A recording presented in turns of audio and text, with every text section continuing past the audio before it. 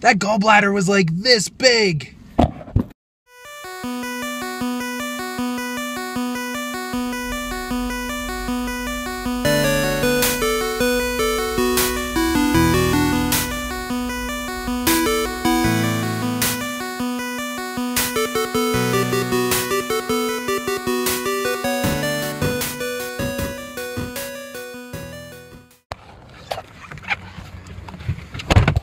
Friday morning, quick stop at the dog park. Vinny's all snowy, -15, another cold day. Today I'm gonna be doing some feedlot calls, looking at some chronic sick pens, and doing some implant checks. So that's the day.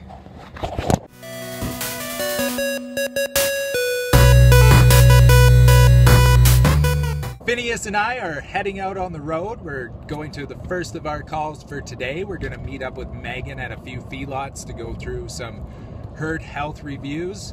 We're going to do some implant. Almost put her right in the rhubarb there. And it's gridlock. We're going to do some implant evaluations. So that's going to mean we're going to take a few different animals out of each pen and we're going to run them through the chute, a good subset of what's going on, and then we will mark those animals down for things like missing implants, abscessed implants, fluid, separated, all different things that can decrease the implant's overall total effect for improving efficiency. Our goal is 90% good implants or better. Then we'll run through some chronic pens, so animals that have been chronically moribund for a longer period of time.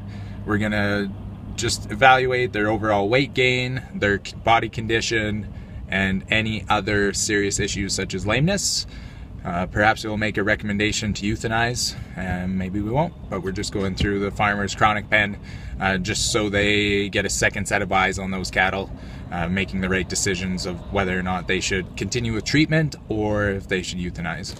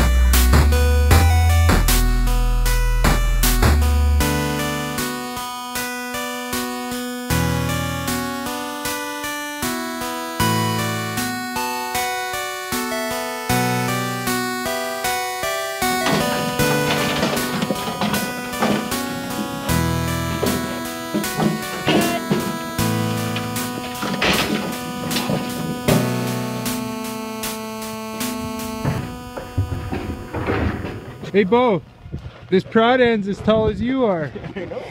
It's awesome. I think it's taller. What do you need that for, you truck driver?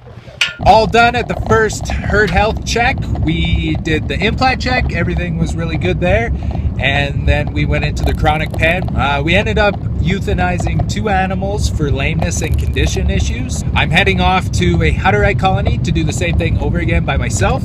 Megan is on her way to a feedlot to do some postmortems now. And then to finish up the day, I have some postmortems booked at another 2 feedlots.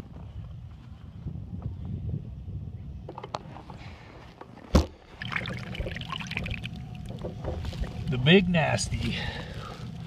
That's all pus.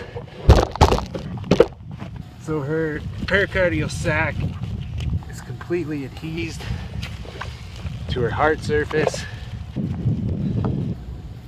Pericarditis. I do postmortems on a lot of cows and I've never ever seen this. This is this cow's gallbladder right here. This gallbladder is like literally the size of a basketball. That is unbelievable. How does it?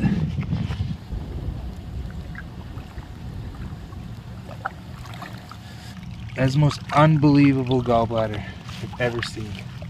That makes no sense. Liver is like completely green.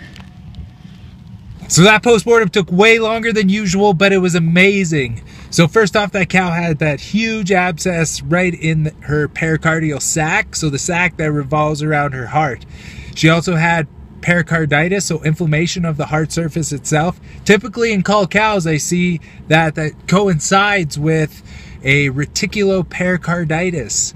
That is a fancy word for hardware disease, or when a piece of metal or a nail sticks through the reticulum and goes into the thorax or the chest cavity and presses against the heart and causes an infection. I tried everything to try to find a nail in that cow. I was looking all in her reticulum, nothing at all. So she had just your plain old pericardial abscess, and I have no reason why. But so I have a cause of death, but the most insane thing was that gallbladder. Like, okay, cow's gallbladder is like this big, that big, that's it. This gallbladder was like, serious, I can't even get it on the screen. It was huge. And the liver was all green, and I have no idea what that is. Sometimes we see a green liver with post-mortem change. She wasn't that autolyzed. She was a little autolyzed. So I don't know what was going on with that liver. No idea. Unbelievable. So my last postmortem of the week, this animal presented with nervous signs, and what I found was a septicemia. So he had a generalized blood infection. But I cut out his normal gallbladder just so you guys can see the comparison, okay? Look at this. Normal gallbladder. Size of my fist or so. So that's a lot different than the Finney size gallbladder. Just for interest's sake, if you look right there, you see a little hole, and that is the bile duct. So that's where all the bile comes out. Now you know. Alright, all done for the day, actually done for the week, so there will not be any vlogs going out Saturday and Sunday unless something super crazy happens during the weekend, like having a baby or something. Hope that doesn't happen. Back to work on Monday, straight through Christmas, Boxing Day, and the 27th. So I will be on.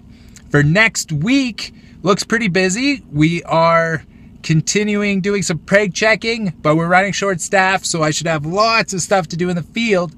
I really enjoyed the truck episode where I went through my truck, mainly because it was a request that came in. So if you guys want to hear about any specific aspect about what I do, just ask. I'm all in. I'm looking for those suggestions. So leave suggestions in the comments for anything you want to see. And that would be amazing to do. Okay, well that's it for the day. Thanks so much for watching. That gallbladder was like this big.